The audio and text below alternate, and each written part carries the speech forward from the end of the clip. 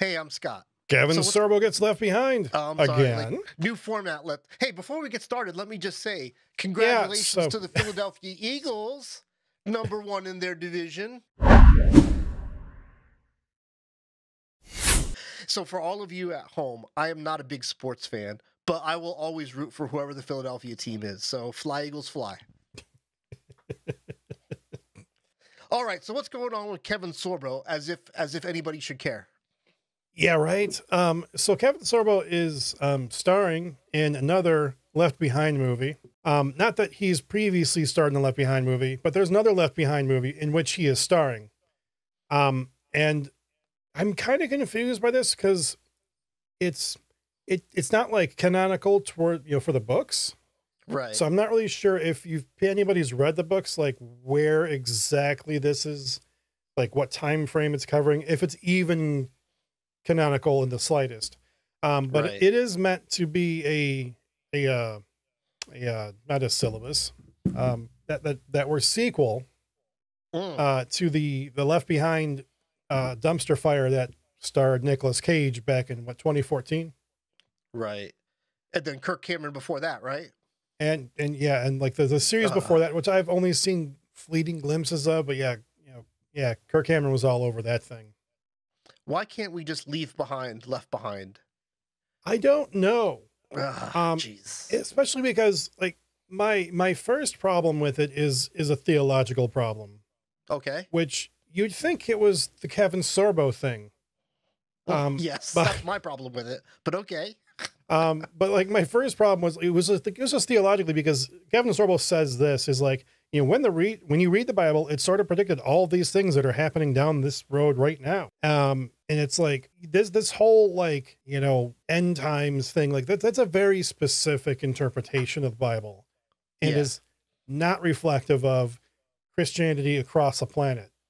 And this kind of obsession with this sort of thing, it really is like part and parcel to, when I talk about American evangelicalism, like constantly, like it really is part of that, and so that vexes me, but that might be why, like, this movie, along with so many other piles of Christian trash, are being made as trash. Yeah. Like, why do you think it is that the end times is such popular fodder for Christian entertainment? Is it just because like that's the only part of the Bible where like we can literally bring science fiction to life, like dragons and fires and apocalypses and plagues and all, Oh, well, I mean, I can't really think, of great special effects in these movies, but Yeah. to like make it like a good sci-fi thing. But I mean, I guess there's something there, but I think there is this kind of bug, if you want to call it, in like the Christian imagination, where there's this kind of obsession with like the apocalyptic images in the Bible. Although apocalyptic literature is its own thing, and I don't think that many people know how to handle it well. And when I say many people, I mean like scholars. Right.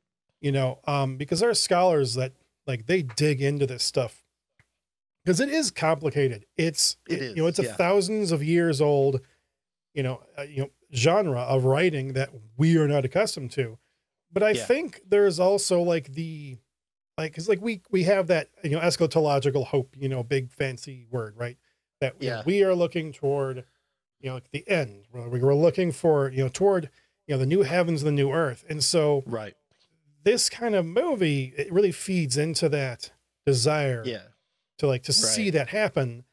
Of course, like this kind of like Left Behind nonsense is like the worst possible testimony of God in that process, though, I think too. Right. Yeah. My favorite part of what you just said is like the idea of so many people who think like, oh, I need the end times to come because the promise of heaven is right on the other side of that. So confident that they are going to be on the heaven side of that, and not thinking for a moment that the possibility exists that they'll confront Jesus and Jesus will say, I never knew you.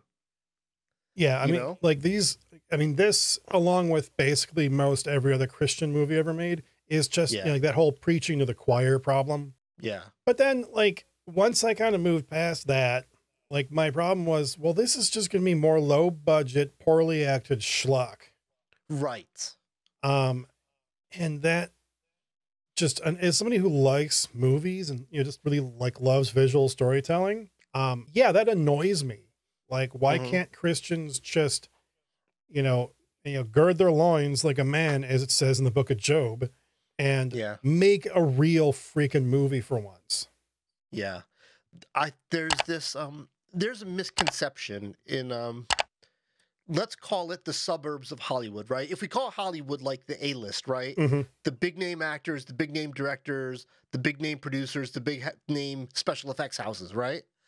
So there's Hollywood. Then what I think of as of the suburbs of Hollywood, like B movies, Mm-hmm. the B teams, the B producers, the B directors, right? And there's this misconception that like, oh, if I had the kind of money James Cameron had, I could make that movie. Oh, if I had the kind of money to bring in the A-list actors, I could make that kind of movie. But it's like, no, no, no, no, no. Because if you had great ideas, it doesn't matter how much money you have. That great movie would find a home somewhere, whether it's in an art house, whether it's kind of in a medium venue, or whether it's an international stage. The good ideas always win out. And Mm-hmm. so I think it's always funny when like oh man, this is going to be awesome for a Christian movie, right? Yeah, and that's And never the case. right, and the thing is I think people might listen to us and get the idea that we think all Christian entertainment is bad, and I don't, because one of my favorite movies about I think nowadays we might not call it end times, but at the Mm-hmm. time it was about is an end times movie. I think today we might call it more dystopian, Okay. right? But there was a movie with Demi Moore called The Seventh Seal, Oh yeah.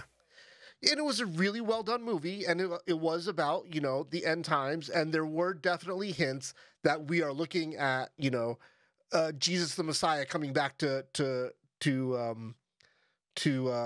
finish things. Yeah, yeah. So it's not that we think that Christian entertainment or Christian stories are bad, it's that we think they're really bad storytellers. Okay, okay, Well, okay, well, okay. yeah, that's I mean that's the problem is like we Yeah. have movies that are Christian movies, and we have movies that are just movies that have Christian stuff in it, Right. or at least tangentially Christian related. I'm like Constantine Yeah. is Yeah. ever so obliquely related to Christian stuff. Yeah. But it's still part of, like, thematically it's part of that world, and so it makes sense. Right. Yeah, definitely. All right, so how does this break the church, Mark? Okay, so my basic case, it's maybe you'll completely disagree, and hey, if you do, cool. But really, what I'm thinking is that, Christian themes, messages, ideas, philosophies, whatever, like just that whole ball of stuff is relevant beyond just Christians. In the same Okay. way that, like, you have, like, Buddhist wisdom is relevant beyond just people who practice Buddhism. Sure. Math is relevant to people beyond, Pythagoras and so on, right? Like, there's more to Christianity than just, this being the religion of whack jobs or something. Like, Right. there's a lot that we have to say on various subjects that we can communicate. Most importantly, I mean, in terms of scripture, right, would be like the gospel, it'd be like, being, the Great Commission, going out and making disciples. Yeah. But these movies, due to the fact that they are preaching to the choir type of things, and that they have this bad tendency of being super preachy. Mm-hmm. And like we talked about with in one episode, we were talking about God's Not Dead. One of Right. them, I can't remember which one we were talking about. Number 23. So many. Yeah. But it's like they tend to caricature, make these horrible caricatures of even Christians, but especially non-Christians. Yeah. Which makes stuff like this almost an anti-gospel. That's really interesting. Like- So that's my take. It's just that it's like it isolates what, like, what and who we are, and just it actively pushes away people that we would want to reach out and say, no, this is what we actually believe about stuff. yeah, no, I totally disagree. All right. No. I absolutely agree that the way we tell stories makes it kind of very black and white that we're either telling these stories to preach to the choir or we are telling these stories because these stories have universal application. Mhm. And you know the story is told well when anybody from any walk of life watches it and doesn't get mad, right? They can go, Right. oh, that's interesting. That gives me something to think about, right?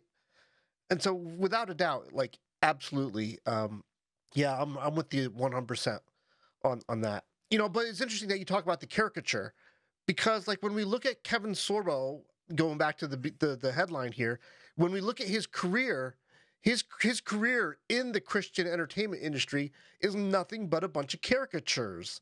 It is that Uh-huh. same stiff-jawed, slice of America, um, unyielding, rock solid faith, you know, but still kind of like this kind of all shucks humility kind of thing, you know, or maybe like that kind of stonewash kind of gruffness. It's always that guy in like I'm looking at his IMDb here. It's a million miles long of the same character in the same Christian movie over and over and over again. Oh yeah, and there was one, and I wrote down the name and I deleted it for some reason. It was like it was what, Revelation Road or something like that, Okay. like the Black Rider, Yeah. and it features Kevin Sorbo playing some kind of just horribly stupid type of villain, Right. like wearing fake sheep skins, you Oh know, dear. loudly yelling, like having people fight to the death. It just, I've seen some excerpts of the movie and it's just awful, awful, awful goofiness. It's the kind Yeah. of thing that like you watch Yeah. after getting pretty well drunk and or stoned, because that's the only way you can maintain your attention. Yeah. Yeah. I like the word that you used in your notes here. You called it anti-evangelism. Yeah. Like, tell me what you mean by that. Well, it's like, you know, we have a strong, you know, evangelical strain in our faith. Yeah. And that's not just like using the term like the way, you know, like NPR uses the term. Like they talk about evangelicals as like a specific group of people. Mhm. But like evangelical just being like our urge to, you know, to reach out with what we believe and should just Right. share it with others. Yeah. Not necessarily going out and being like, you know, an evangelist like Billy Graham or, you know, Right. somebody else, like, but just like at least with like our friends, family, coworkers, people that were around on a regular basis. Yeah. Whereas this makes somebody want to tune out because this Yeah. stuff is such a low quality.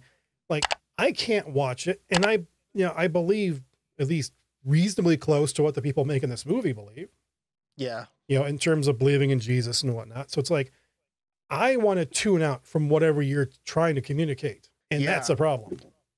Do you remember? I mean, I'm sure you remember the Star Wars movies, A little bit, yeah. right? George Lucas, and when he gave early interviews, like, why do you think that Star Wars was such a success and resonated with so many people and became the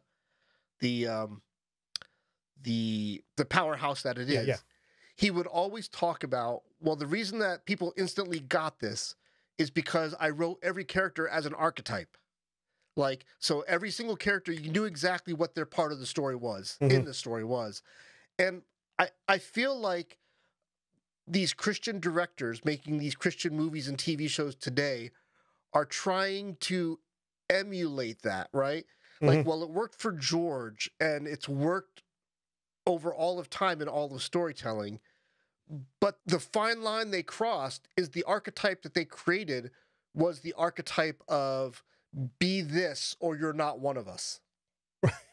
You know what I mean? Yeah, it's an exclusionary archetype. Yeah. Right. And so I think that's my way of thinking about what you just said there. And for once, fully agreeing with you. Ooh, this will Dun, dun, never happen again. All right, so how do we fix the problem? Okay, so you know, I guess I mean there's something I should have put in my notes is that, you know, like first of all, like Christians, like we shouldn't cooperate with this kind of tomfoolery. We do not negotiate with terrorists. Oh, and because like so many Christians are going out and consuming this media because it's the Christian media that's available to them. You know, like there are people who will not watch, you know, like secular shows, so they're not going to Right. watch The West Wing, for instance. Right. Yeah. Do Yeah. not blaspheme the West Wing. Do not blaspheme the West Wing. Yeah, but it's like they want to know that whatever they're going to be watching with their kids is going to be safe. They don't want to have to go to some website and look up, okay, where are all the cuss words and is there any side nudity or whatever, you know, like they don't want to have to deal with that. So I get the urge to flee to something like Pure Flix or whatever that nightmare that, you know, Candace can't remember. Oh, thank don't you. even get me started. Don't moving on. Moving on. So like I get that impulse, but it's not good quality. So, you know, if you're going to be the kind of person that only wants to consume that kind of media, you should be engaging with the people making it and demanding higher quality from it, you know, not just good looking camera shots, but like good writing, good acting, and having the writing not being stilted, not using these exclusionary archetypes that you mentioned before. But then like the people in the Christian industry who, I mean, maybe some of them feel like they've been affronted by, you know, Hollywood. But let's face it, Christian writers, you know, screenwriters need to be able to play nice, and Christian talent needs to be able to play nice with Hollywood and, you know, be there. Because, you know, we've seen Kevin Sorbo in Hercules and he was fine. He was very enjoyable. Or that other show that I can't remember. Like he rode a motorcycle or something, or maybe I'm thinking of Highlander. I don't know. I don't know. Like a Ghost Rider? What? It was the 90s, man. I'm happy I can remember anything about the 90s anymore. Right. Hey, before you move on, let me just say this. Like what you were just talking about learning how to play nicely with people.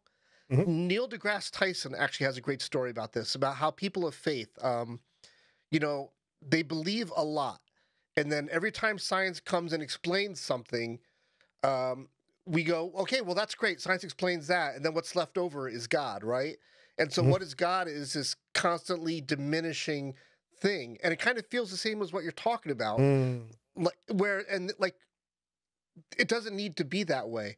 Like these Christian movies don't have to be a closing circle of let's just preach to the choir. Let's just make sure that we're keeping our core constituents happy. It can actually be an expanding circle. It can actually be inclusionary. Yeah. It can actually reach out if done well. You know, it's just a matter of putting the work in to not write a lazy story and not direct a lazy story and not produce it and hire lazy storytellers, right? It actually takes the effort and the willpower to do it. And that's really like where Rohan wanted to end this, right? Because like, you know, one of my favorite, you know, movies of redemption is going to be The Apostles from 1997. So it's a little older, but I mean, it's less than 30 years old. So I mean, that's still reasonable to me, you know, but it's a fantastic movie and it is chock full of Christian. It's a very Christian movie from top to bottom. And you know what? It manages never to preach at the audience, and it manages never to tell you as an audience member that you're an a-hole because, you know, you aren't a believer. It is a story of redemption in action. It's magnificent.